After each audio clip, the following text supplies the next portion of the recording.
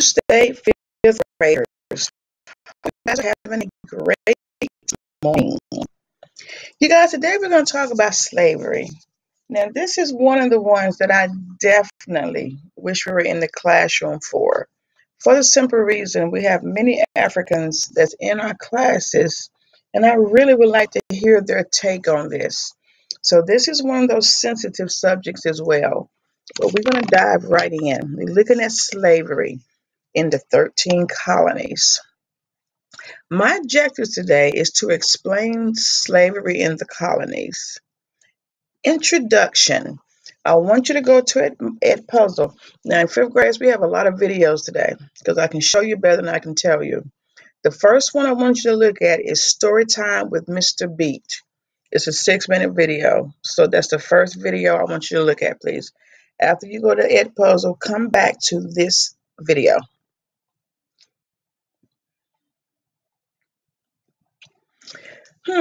Ask yourself, what did you see in that video?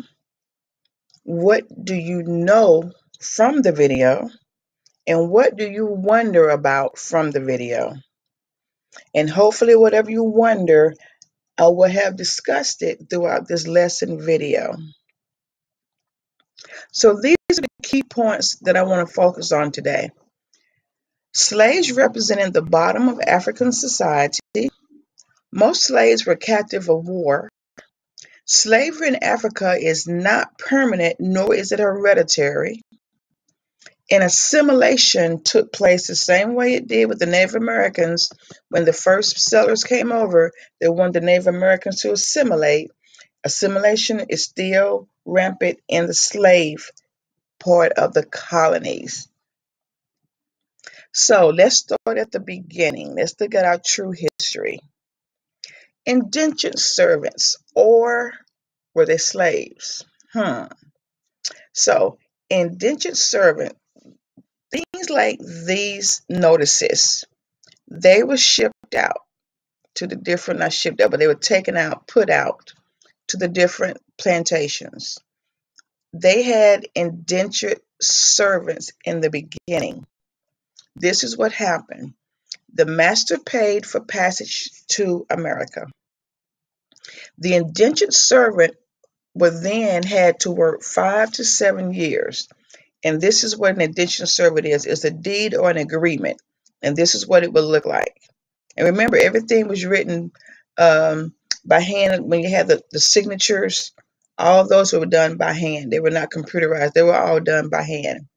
So the indentured servant, they had to work for 5 to 7 years. That's how long they were owned in the beginning. Once the indentured servant was paid, their servant became free. So once they put in their time, they did their work, they became free. If keyword if, they were considered an indentured servant. Initially, the indentured servants were more desirable than slaves in the beginning. Initially means in the beginning. But keep in mind, though, they had to have this paper or this deed with them at all times to prove that they were not a slave, that they were an indentured servant, meaning they could be free after 5 to 7 years of work. So the first slaves in America were brought to Jamestown. Remember, Jamestown was our first permanent settlement in 1619. And I want you to notice, they didn't come walking over onto Jamestown. You notice they were in chains, whether head chain or feet chain or hand chains. They were brought over in chains. So it's not like they were on a cruise ship and they stepped off the cruise ship over to Jamestown. That was not the case. You see how they were brought in. Slavery was institutionalized in many states by 1640, meaning it wasn't just Jamestown anymore. Slavery has started to spread to the other 13 colonies.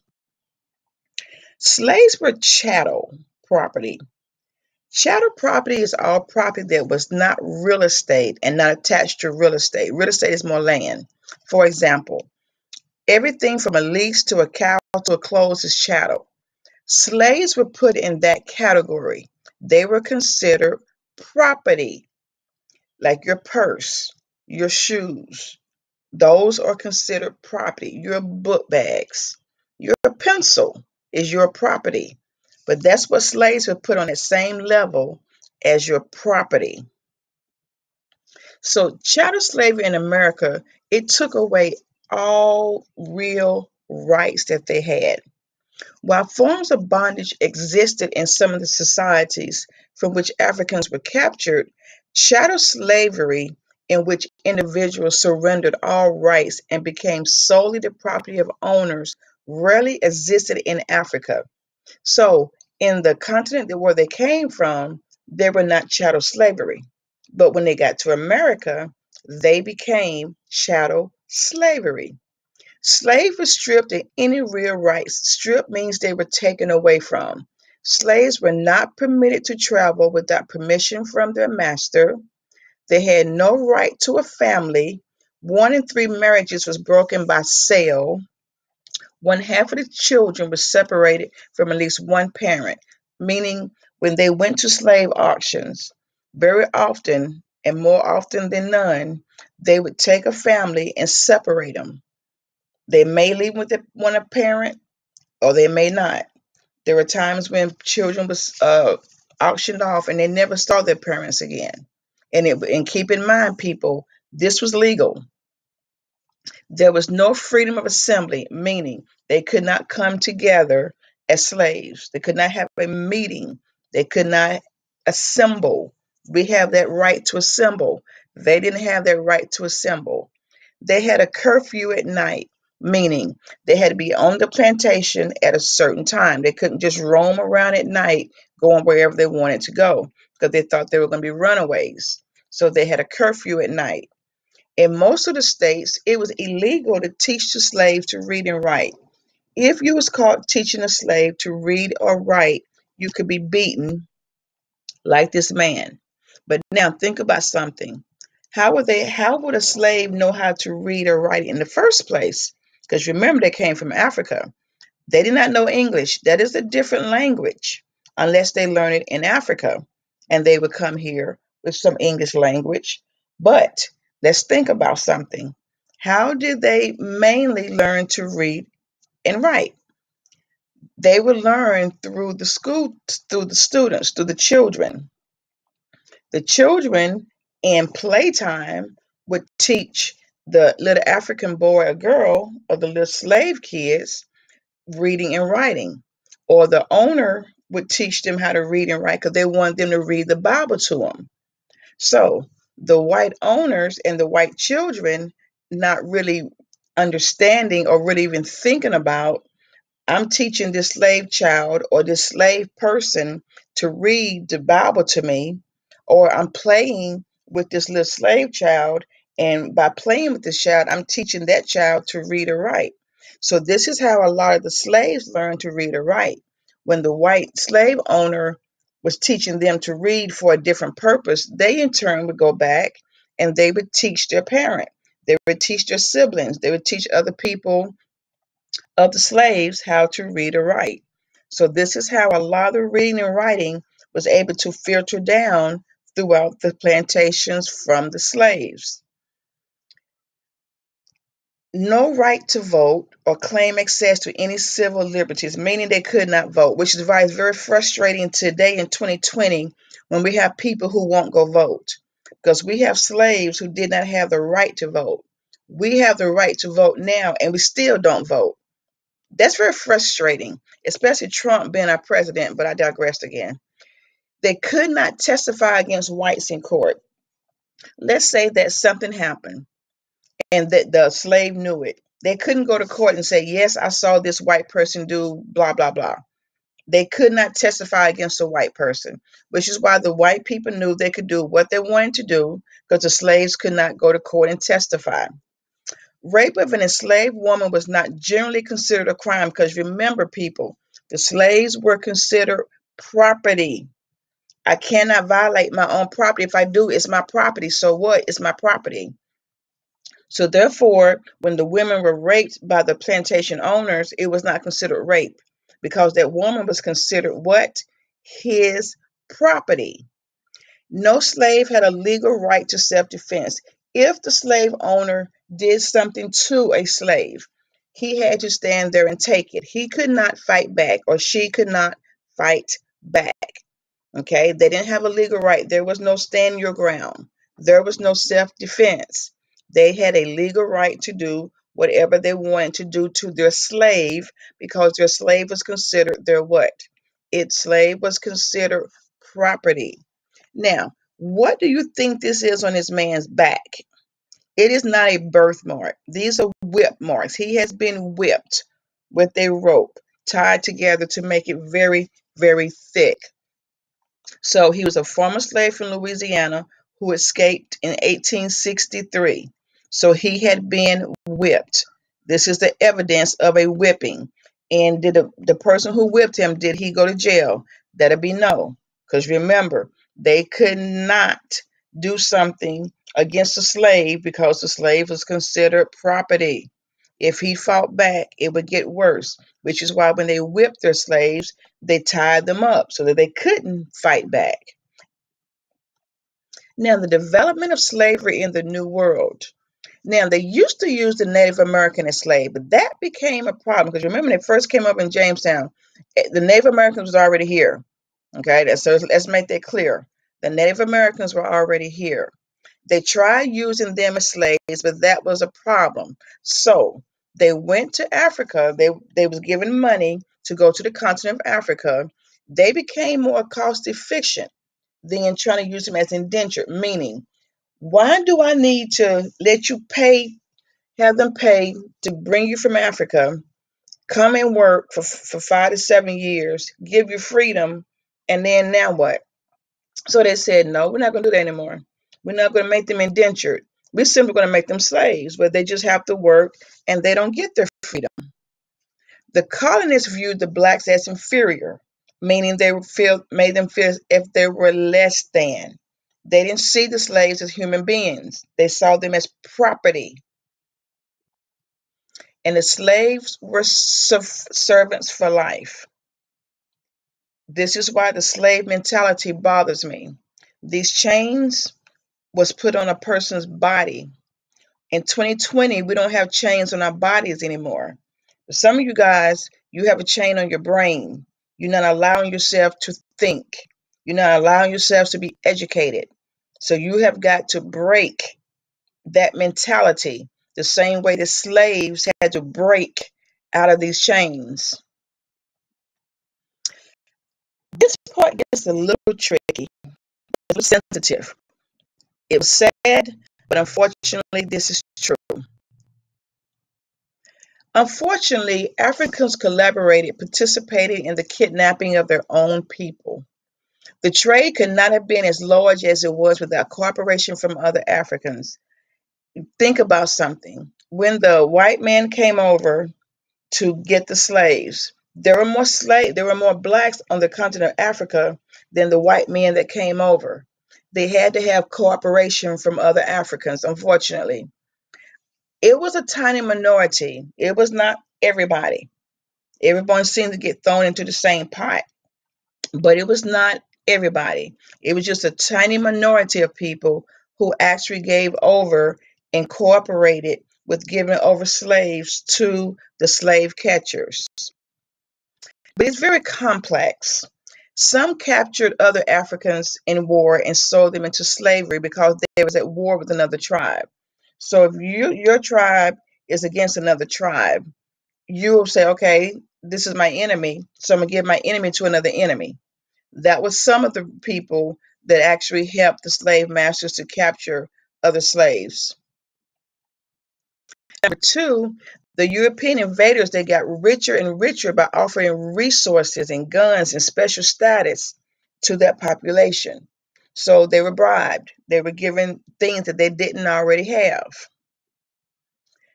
Autonomy of a slave ship. After they have gotten from Africa on their way to North America, let's take a look at how they were brought here. Because you need to understand, they was not brought here in a canoe. They was not brought here in a cruise ship. This is what it looked like. This is the Atlantic slave trade. Why is it Atlantic? Because they traveled over in the Atlantic Ocean. You guys, these are people. These are people. This is what it looked like. They were packed from the storeroom to the front of the ship.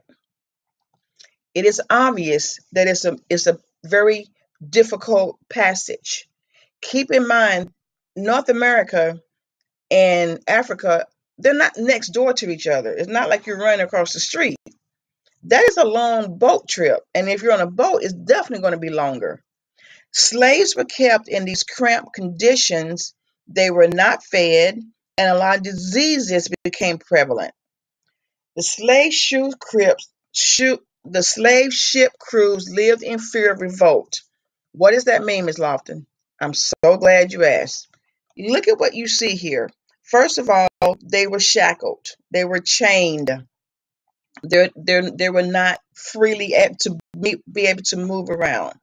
So there were not a lot of the white slave trappers, but you have all of these slaves, and most of them were men. So of course they live in fear of revolt, because I want you to keep in mind something else. These are men, some women and children, but for the most part, these are men. These men had pride about themselves. They were not just going to just lay down and just let you take me and capture me. They had pride about themselves. So yes, the slave owners, the people who came to get them, the trappers, they were very afraid of these men. This is how it would look. You would have all of these slaves, and then you would have a few. So who had more of? There were more slaves than there were the slave captures. So they were very afraid, and they should have been afraid. They shouldn't have did it in the first place. But anyway, most Africans resisted enslavement with all of their energy. People, they were not punks. They did not just sit there and say, take me, and I'm not going to do anything about it. Rebellion on slave ships were very common. Many deaths on slave journeys across the Atlantic derived from violence, brawls, which is fights, and rebellion. There were probably at least one insurrection every 8 to 10 journey, simply meaning every time they went to bring back some more slaves, fights would break out. There were some slaves that literally just jumped overboard. They said, I'm not doing this. And also keep in mind, they didn't know where they were going. They were in Africa. All of a sudden, you have someone chaining you, putting you on a ship like a can of sardines, and you don't know where you're going. Now, down the line, there are probably rumors of what was happening, because they would notice that people who was taken, they never came back. Okay, so keep in mind, they did not know where they were going, but they knew that they probably was not going to come back. So imagine the fear that you have of someone taking you from your country, from your home, from your land.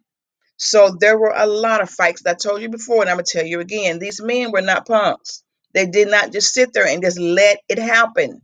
They actually did fight back. So many African people died en route on slave ships all the way from Africa to the Americas. Africans who probably were notoriously brutal passage, as the Atlantic crossing was known, reached the Americas barely alive. If they were too ill, they were left to die on the shore. They were sold like animals on a public auction block.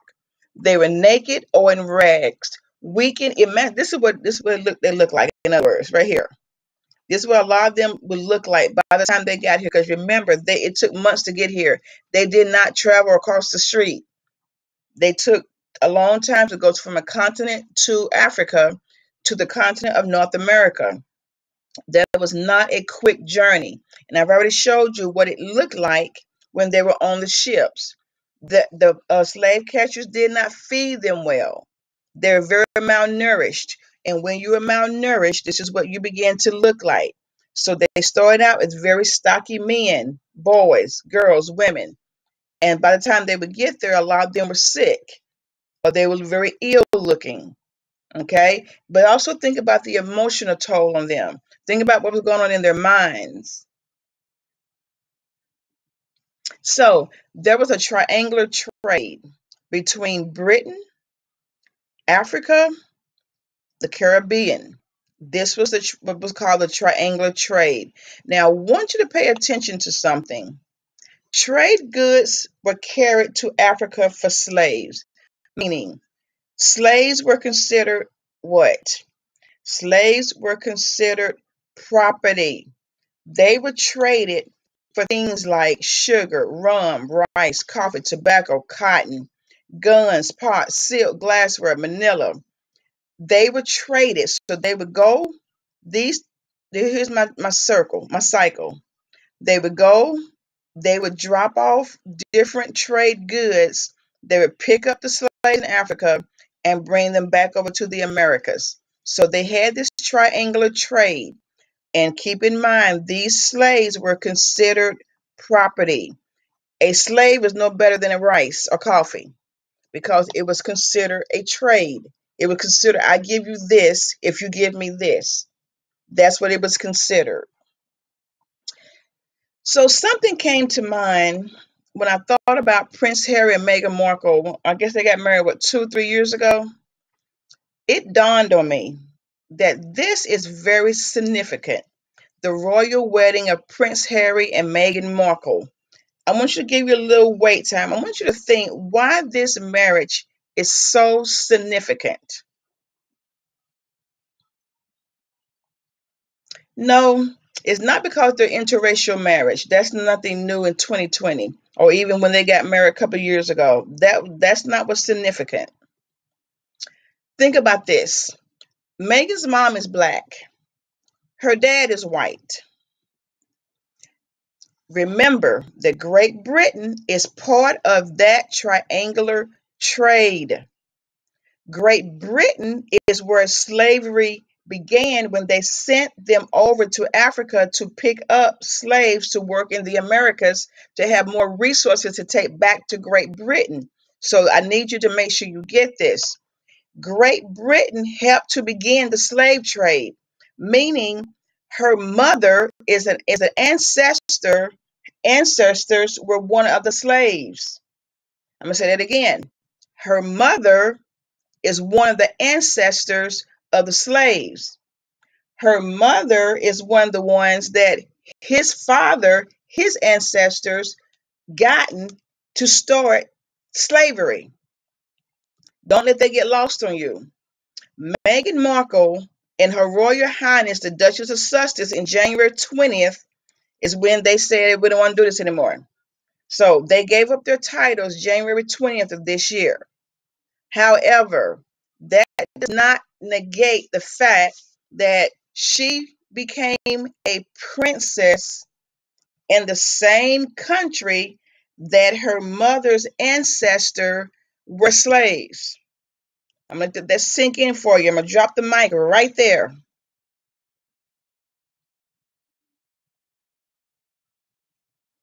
So here's the aftermath of slavery. It cannot be calculated. They destroyed a magnificent civilization. Africans are proud people. There are kings and queens in Africa.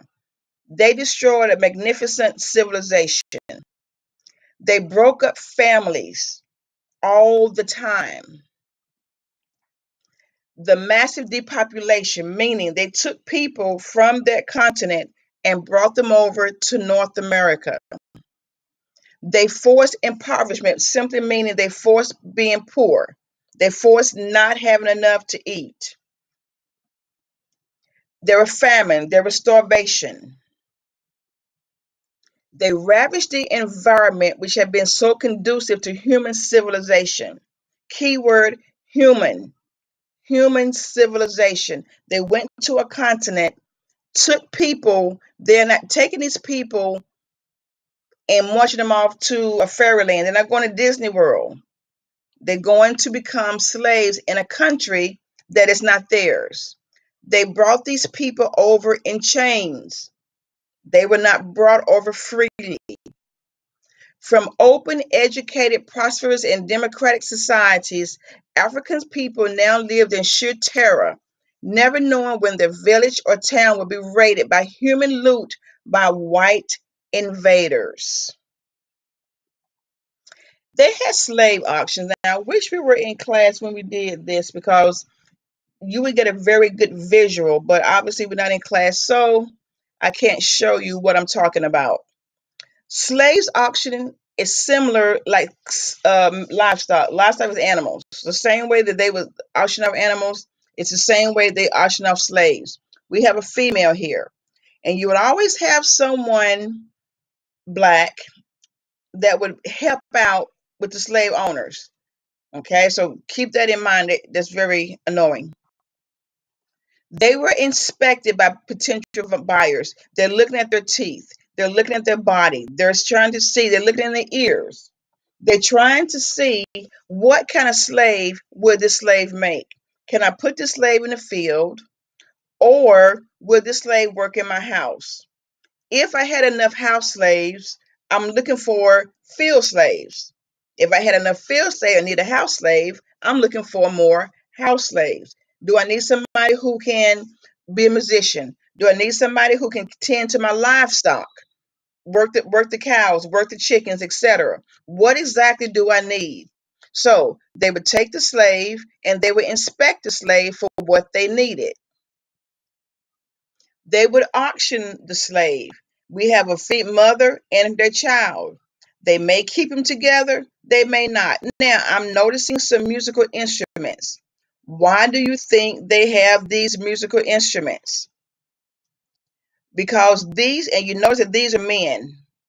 These men saw this as entertainment. So they would have previously gotten slaves to play music so they could be entertained. They had grab and go auctions, and it's just what the word says. Grab a slave, pay for them, and go. The grab and go auctions are all people who wanted to buy a slave on the day of the auction would pay the trader an agreed amount of money. The trader would then give them a ticket for each slave they had bought. You would think they were going to the movies. At the sound of the drum roll, once again, we have the instruments. The door to the slave pen would be open, and all the buyers could rush in, grab a slave that they wanted. The buyers then checked their slaves, but took the ticket and gave the slave to the owner who matched the ticket. So it was called the grab and go auction. Y'all, this is asinine. We have a family. We have a group of slaves.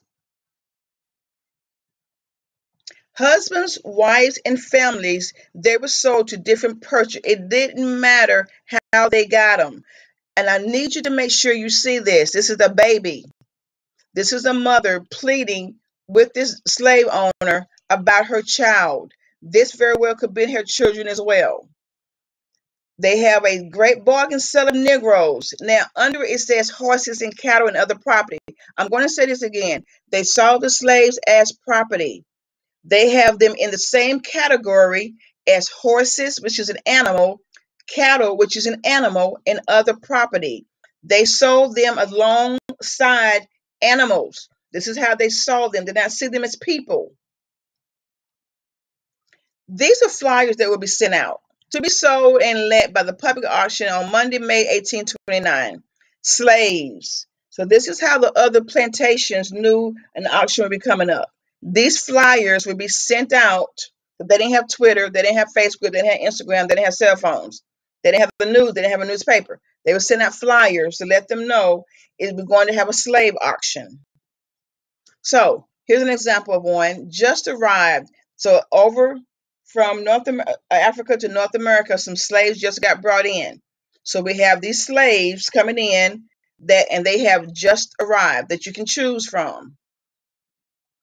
Here's another flyer. To be sold, a cargo of 94 prime healthy Negroes. People, be talking about human beings here. We're talking about people. They tell them what they had. 39 men, 15 boys, 24 women, 16 girls just arrived. They needed the women and children as much as they needed the men. They needed the women and children because they needed the women for a lot of kitchen work, but they needed them to have more babies to continue on their plantation. So the women were just important as the men. The women were also in the cotton fields. The children was also in the cotton field. They all worked from can't see in the morning to can't see at night. No one was spared. Even the house slaves, they had a little easier, but not a whole lot easier. They were still considered a slave. Here's another flyer. They had 3 bucks. What do you think a buck is? A buck is a male, age 20 to 26, strong, able-bodied. So it's saying he can probably work in your field. What do you think a wench is? A wench is a female. Her name was Sally. She would probably went in the kitchen because they said she's an excellent cook, age 42. They had another female named Lizzie. She was 23. She had a pickaninny. What's a pickaninny? A pickaninny was a baby. So they're telling you that she has a 23. She's 23 years old. She has a 6-month old. However, it doesn't necessarily mean they're going to sell them together. They had another buck. He's 52. He's a kennel man. I mean, he worked well with the dogs, outside with the animals. They had 17 more bucks from 12 to 20. So they told in some of the flyers whether it was male or female and what kind of condition they were in. And I'm going to remind you, we're talking about people. We're not talking about cattle. We're talking about people. Here's another example of a slave auction. We have a family, Negroes for sale. And you notice it's going to be white men that's in the slave auction. That's who's doing the buying and selling. Their wives were at home. We have a mother pleading for her child. We see here money.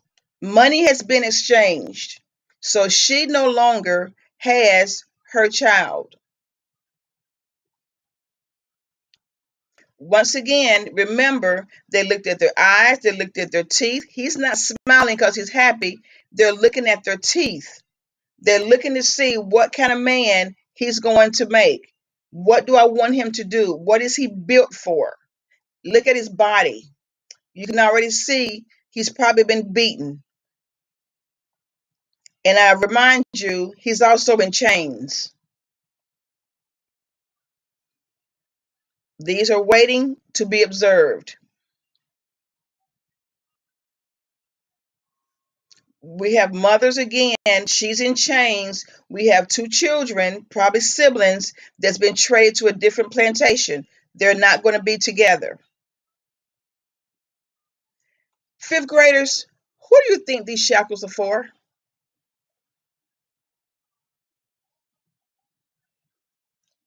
I'm going to leave that right there.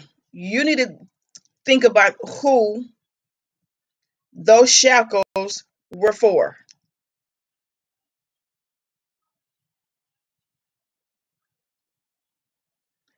Go to Edpuzzle, pause this video, and look at the Atlantic slave trade. Pause the video and then come back.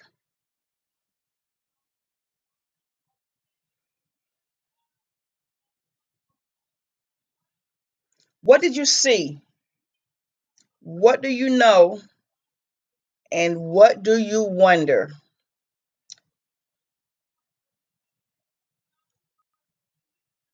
Now, there's a history of spirituals. One thing about the African American community is spiritual. It's song, it's music, it's rhythm, it's dance. That's in our seemingly in our DNA. That's something that we know. We hear a song and it gets into our soul, into our being. Spirituals are very, very important with the slaves. Spirituals are coded songs. They had codes. The first enslaved spirituals related to escaping to a free country. So if you hear the word home in a spiritual, a home is simply a safe place where everyone can be free. Sometimes that meant heaven. Sometimes that meant to go up north.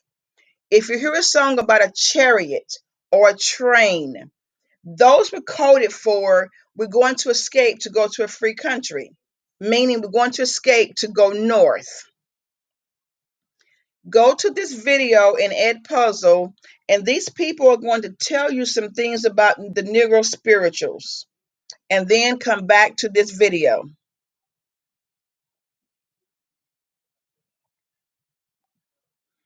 Now, Negro spirituals and work songs, remember, they worked, you can't see in the morning, they can't see at night. They worked in the field. You can often hear them singing songs, but these songs have meaning to them.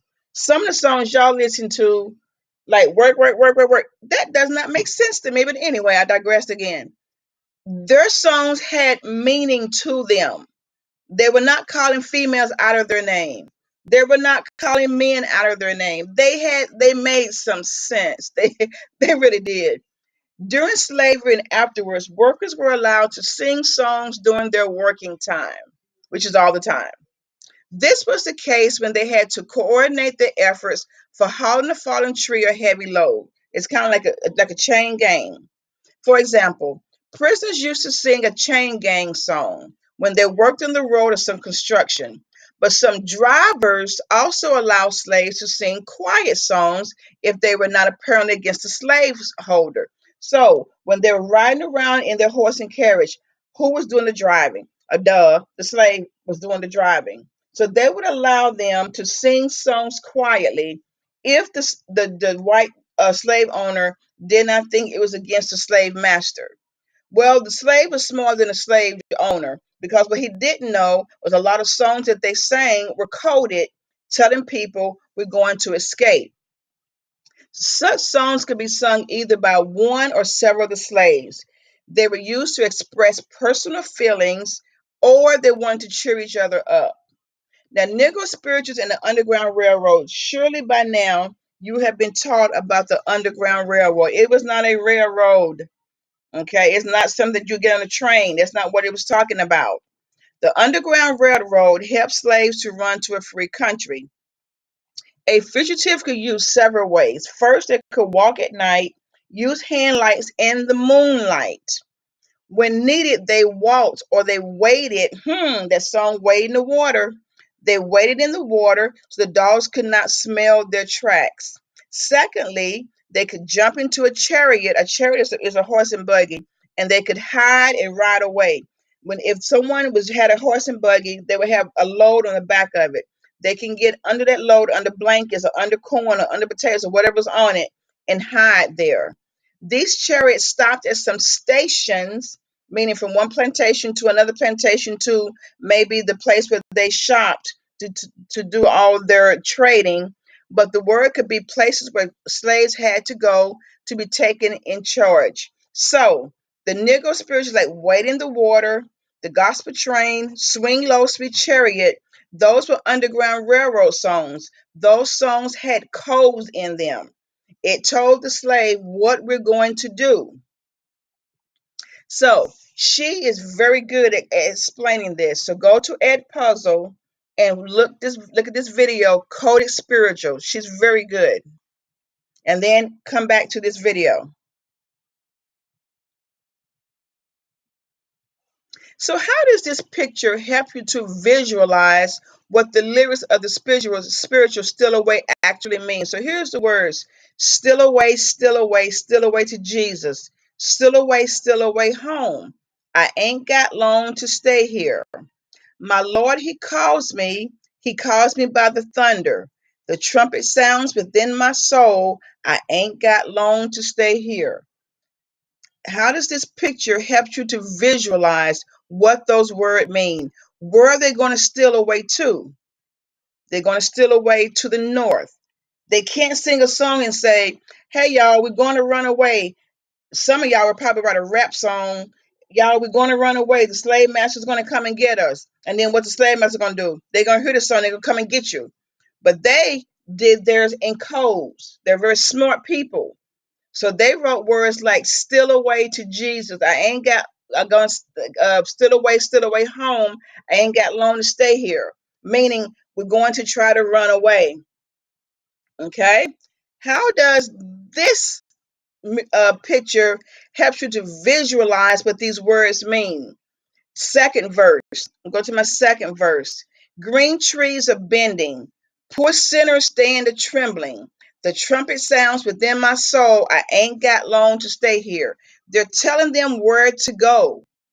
So this picture is helping them to be able to run away. They have the water, so they can use the water to keep the dogs off their scent. So this picture helps to visualize what these words mean. I ain't got long to stay here. It's time to try to run away and escape. So here is your assignment. Go to Edmodo, and I want you to get this video. The video has questions embedded in it. This is where you're going to get your grade. And it's going to be about the spirituals. You're going to listen to a part, and then you're going to tell me, what do you think the part of that spiritual is talking about? This is where your grade is coming from. Within this video, they also have different images that you can, you know, I have by my images. They have different images that you can look at so that you can help to get more understanding of what we're talking about. Then I want you to click on the link. It's in Edmodo, and they're talking about the Underground Railroad, the other plantation, escape, reaching safety, reaching freedom, and tell the story. So this gives you more information about each section. Now, if I have a parent who has grandparents or great-grandparents or whatever that had direct knowledge of slavery, please email me, and I would like to have a conversation with you. Okay? So you guys have a great Tuesday. Go to Edpuzzle and get your work done. And I will see you tomorrow for science.